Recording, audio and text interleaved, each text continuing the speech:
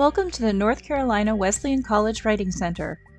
When incorporating others' work and ideas into your own writing, you will likely use one of three methods: quoting, paraphrasing, or summarizing.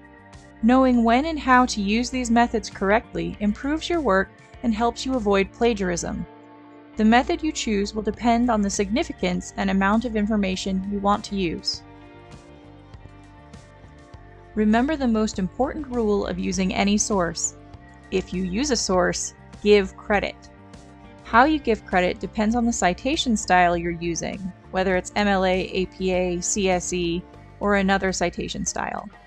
The most common methods are including the author or source in the sentence, adding a parenthetical citation to the end of the sentence, or creating a footnote or endnote. You can find citation quick guides for MLA, APA, and CSE on our website. The first way to use a source is quoting. Quoting involves using the exact words and punctuation from a source. You should quote a source in the following situations: when the specific language used is particularly important or striking, when the language is already concise, when a key concept is explained, when it provides strong evidence for a point you want to make, or when you want to avoid accusations of bias or misrepresentation. To quote, you need to make sure that you use the author's exact words and punctuation, and that you put that quoted material into quotation marks. Quotes tend to be short, anywhere from a word or phrase to just a few sentences. To incorporate a quote into your paper, you have a few options. You can introduce it using a signal phrase, a few words that introduce the source. You can also work a few quoted words or phrases into your own sentence. If you choose to do the latter, make sure you correctly convey the meaning of the quoted material. Another way to use your sources is to paraphrase them. Paraphrasing involves rewording a small section of a source, usually a sentence or paragraph, into your own language. You should paraphrase a source in the following situations: when you want to be more concise than the original, when the language is too confusing or technical for your audience, or when you want to demonstrate your understanding of the concept and ideas. The key to paraphrasing well is making sure that you understand the section you are paraphrasing and do not look at it as you write.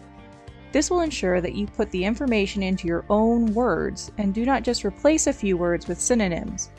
Check that your paraphrase maintains the meaning conveyed in the original language. Let's look at an example. Here's the original quote from the source. "Friendship is born at the moment when one person says to another, 'What, you too? I thought I was the only one.'" An unsuccessful paraphrase would look something like this: "Camaraderie begins when a person says, 'Huh, you too? I didn't know there were others.'" This paraphrase is unsuccessful because it incorporates words from the original and keeps its grammatical and conceptual structures. A successful paraphrase might look something like this: C.S. Lewis believed friendship begins after a surprise revelation that someone else is like us. There's no direct correlation between the language, but the meaning is still there. A final way to use your sources is to summarize them. Summarizing involves explaining the major ideas of a source in your own language. You should summarize in the following situations: when you want to provide basic contextual information, when the original is too long or wordy to include as a quote, and when you want to reference a source that is not the focus of your writing. Summary, like paraphrase, requires translating the author's or the source's ideas and concepts into your own words, so it's important to first carefully read and understand the source. Do not look at the source as you summarize, so you're not tempted to include its language. Check to make sure that you have faithfully conveyed the meaning of the original. A summary can be several sentences or even paragraphs long, depending on the importance of the information. Let's look at an example. Pretend you're writing a literature paper on imagery in the works of C.S. Lewis, and you want to make sure your audience understands the plot of one of his most famous works, The Lion, the Witch, and the Wardrobe. You might include a paragraph summary that looks something like this. This summary does not include any direct wording from the source, but now your reader has a frame of reference for your discussion. A final important note. This is your paper. Yours should be the main voice your reader hears. When you use sources, you should always provide your own ideas, interpretations, and explanations. Remember, your professors want to see that you have thought through the information you collected and can use them as starting points for your own arguments.